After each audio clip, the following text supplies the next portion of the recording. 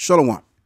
First and foremost, I want to give all of the praises and the glory to the Most High and the Son, Yahweh Bashmiel Shai Bashem Rakak Wadash, and double honors to the apostles of the great millstone that have taught me this truth through the spirit and power of Yahweh Bashmiel Shai Bashem Rakak Wadash, and also including the bishops, if I didn't say, and as well as I will say Yahweh Bashmiel Shai Brakathum to 144,000 as well, and as well as the 1/3 that do follow. And it's your brother Laban, of course. Now, I want to respond to this interview. Now, I'm not going to be able to cover every single thing, but I'm going to cover the most important things that has been said in this interview. And it was addressed twice.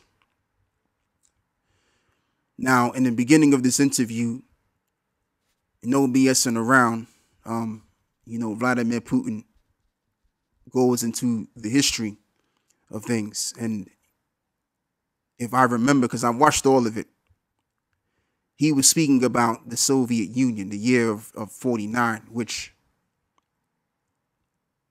is reasonable from the beginning there, because right around that time, you had, coming from the West, they considered the Soviet Union a threat. So what they decided to do is they decided to get together. The nations among Europe got together with America and formed the North Atlantic Treaty Organization Alliance. All right. And which was at the end of the Second World War. And just to fast forward 42 years onwards, in 91, or let's just back up a little bit. Let's even deal with the Cold War, because we know that the Cold War only lasted for a few years, from like the late 80s, and then it ended in 91. So in 91, you had the collapsing of the Soviet Union, and what should have been the same, likewise, concerning the North Atlantic Treaty Organization. However, that didn't happen. That did not happen. What happened was that there was more members that was near and dear to the border of Russia joining in the North Atlantic Treaty Organization. Okay, let me just do this real quick. Let's just begin right here and let's play this video, since we're in the year 91, right? So as you can see, since 94, these countries, as you can see, turned into partnership for peace. And we know how the devil operates. And, Edomites recognize how other Edomites operate. So just to get a scripture out, I want to read the book of Daniel's 8 and verse, 25, right? As this reads. And through his policy also he shall cause craft to prosper in his hand, and he shall magnify himself in his heart, and by peace shall destroy many. Now, originally this is referring to Antiochus Epiphanes, how he came across the Israelites at the time. Now, what I want to do is I want to read another precept. War was in his heart. Now, I don't know exactly where this precept is at, so what I'm going to do, I want to do this instead. War was in his heart.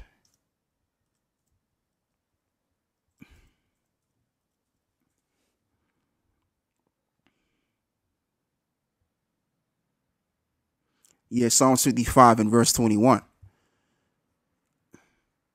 And the words of his mouth were smoother than butter, but war was in his heart, and his words were softer than oil, and yet were they drawn swords. So that's exactly what Antiochus Epiphanes came to do, which is another term you can use on that, is called double dealing. Professing something that you say you're gonna do, but you do the opposite of what you said you're gonna do. So when in 94 they all got together, all of these countries here, with the North Atlantic Treaty Organization, they all became what? Partnership for Peace, which had nothing to do with peace. they would just preserve. Partnership for Peace is really saying that we're going to preserve y'all so that eventually y'all can join with us. You know, that's just my way of putting it. Partnership for Peace just means preserved. Because years later down the line, these Partnership for Peace countries would then later join the North Atlantic Treaty Organization. As we're going to play this, some more of this video here.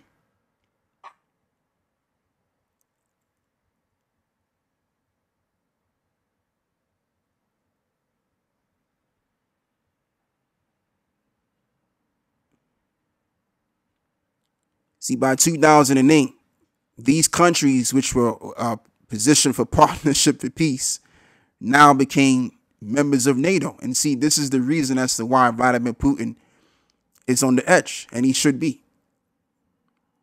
Only because if you see an opposing force coming against you,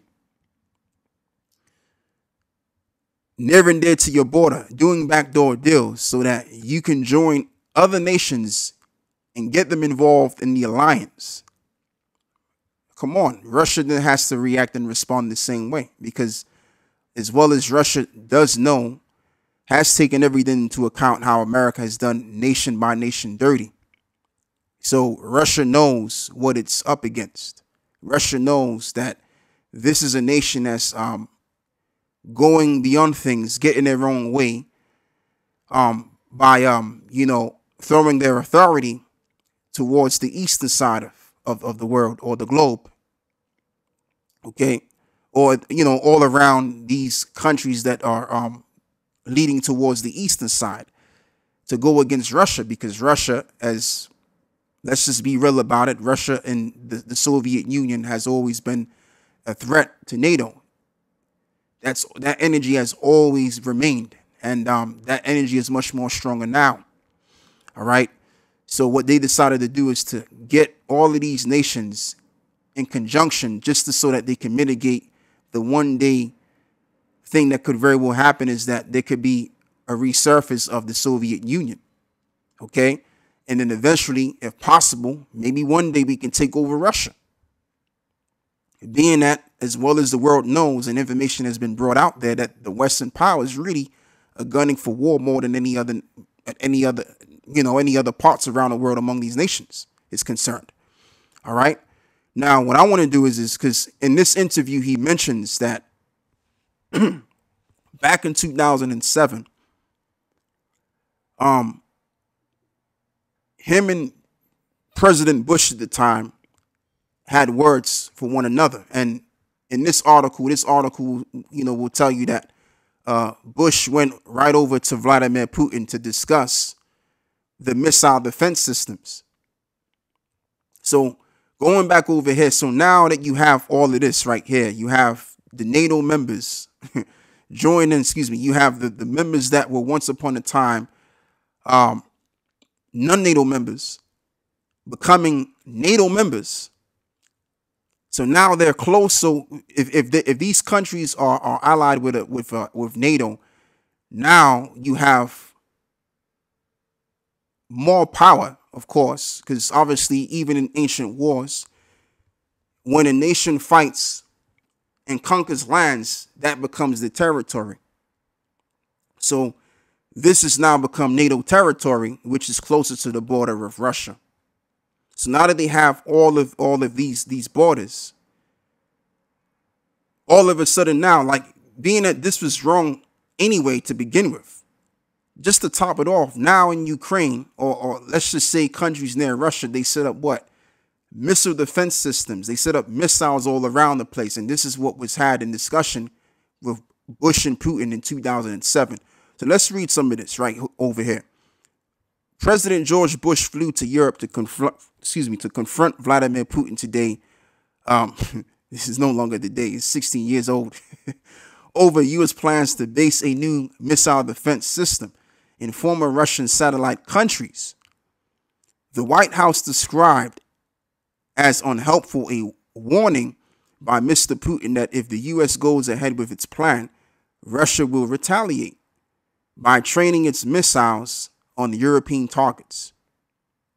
Echoing the White House, line, as NATO spokesman James Apatharite said. These kinds of comments are unhelpful and unwelcome. U.S.-Russian relation has deteriorated sharply, as it would, since the two leaders met 6 years ago. And Mr. Bush said he had looked into Putin's soul and that he liked what he saw there. Speaking to reporters about Air Force One, Stephen Hadley, the national security advisor at the White House, acknowledged that there has been some escalation in the rhetoric. Right, because, you know, obviously this is 16 years ago. I don't really remember every single thing. But, you know, I now, as I read this, of course, have in mind that obviously Putin had an issue with this, and as he should have an issue with this, because again, this NATO expansion onwards is in violation anyway. Then to add the missiles being stationed, or missile defense systems stationed in these areas near Russia. So then in 2008, guess what also happens? NATO military is stationed in that area. So this reads, at NATO summit in Bucharest in April 2008, NATO decided it would not yet offer membership to Georgia and Ukraine. Nevertheless, NATO and Secretary General JAP, if I'm pronouncing that correctly, Dehoop Sheffer, said that Georgia and Ukraine would eventually become members. So see, that's the goal, is that they would eventually become members. If the goal is for peace, and the expansion of NATO is for purpose of peace, excuse me, that's what I originally wanted to say. Why would they set up military training bases in Ukraine? Why would they do this for? Because it's very, very clear what they exactly would like to do one day. And what they would like to do one day is to come at Russia. All right? That's why they didn't pull back during the time of the end of the Cold War, like the Soviets did at the time. Okay? And this is the reason why this prophecy is going to come to pass. Going back to Vladimir Putin in this case, Vladimir Putin is at a point, there's no need to really do any more talks, because it's reached way beyond that point. Now, really, what it's all about now is gathering the missiles and as well as all of the military personnel together, set and prepared for war, because America is doing what they're doing, and as well as not just America, but the North Atlantic Treaty Organization in general. And this is the reason why Jeremiah 50 will come to pass.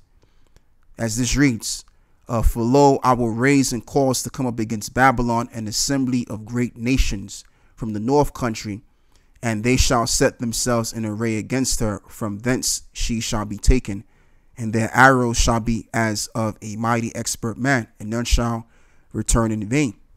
And Chaldea shall be a spoil, and all that spoil her shall be satisfied, save the Lord. So Jeremiah is envisioning destruction of this Babylon, because the way ancient Babylon got destroyed was not in like as he visualized this Babylon.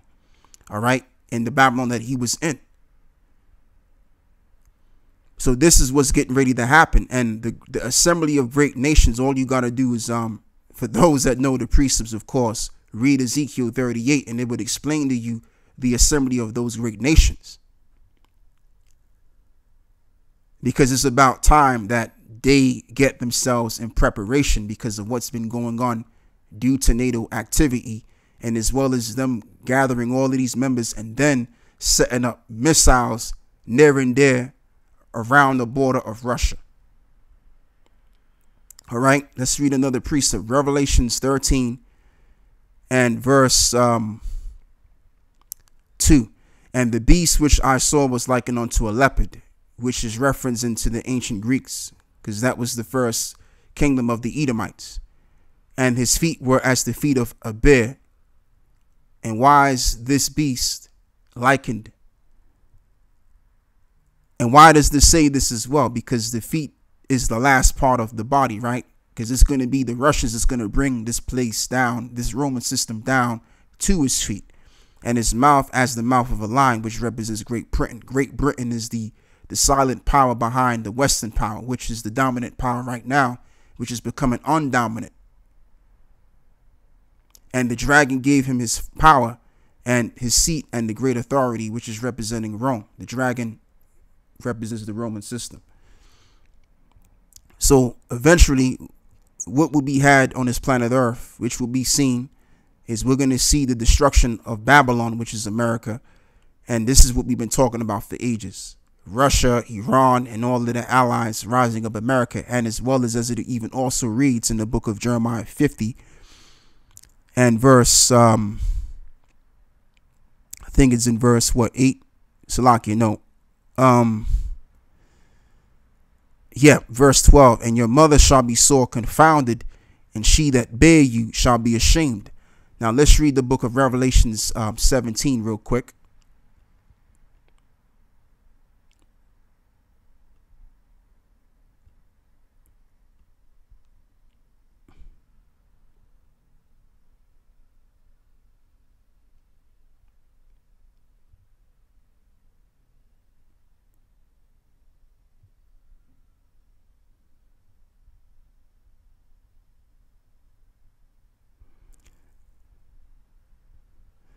Verse 11. And the beast that was, which is Rome, and is not, even he is the 8th, and is of the 7th, and goeth into perdition. When you go back into, if I'm correct, the 1600s, you had what was called the 13 colonies, which was established by the British, which it was really through the British that invigorated the American system that we now have today.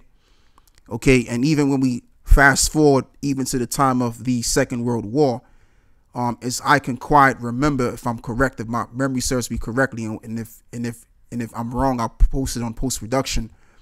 During the time prior before, I believe, the Second World War, if I'm correct, I think it's World War I. But between these world wars, prior before one of the world wars, Britain was basically Britain was pretty much the higher power at the time, and as well as even the currency, the pound was. So after the world war that had took place, that was all said and done, America became the superpower on the planet Earth. Now, Britain was always the solid power, but even from a currency standpoint, the dollar became the supreme currency all around the planet Earth. All right. Just to mention that. So like I said, I'll put it on post production to show you brothers what I'm saying.